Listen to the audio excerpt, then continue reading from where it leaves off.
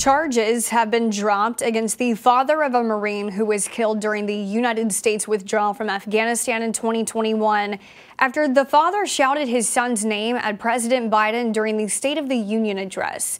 Here's how it sounded. To state the obvious, all Americans deserve the freedom to be safe, and America is safer today than when I took office. The year before I took office, murder rates went up 30%. 30% they went up. The biggest increase in history. It was then. After being warned several times by Capitol Police to stop shouting, Steve McHugh was removed from the House chamber and arrested. Authorities say disrupting Congress is illegal. However, on Tuesday night, it was learned D.C.'s Attorney General has dropped all charges against the Gold Star father.